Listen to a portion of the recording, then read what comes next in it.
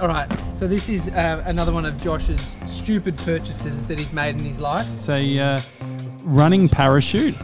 Ryan Jon, have you ever used a running parachute before? No, I've never really ever seen one. You said it's not edible. I would have thought that was obvious to most people, but... Well, it had a warning here about this product may contain chemicals known to the state of California to cause cancer. So we thought, Why don't we put Mr. 97 in the parachute and have him running down the street? 3, 2, 1, go! Run, my beauty! I think this is one of Josh's worst ever purchases, a complete waste of money. Although it's pretty funny watching 97 do it. So the real question is, do we keep it $30 US? Derek, what do you think? Yay or nay on the parachute? It's an environmental catastrophe, isn't it?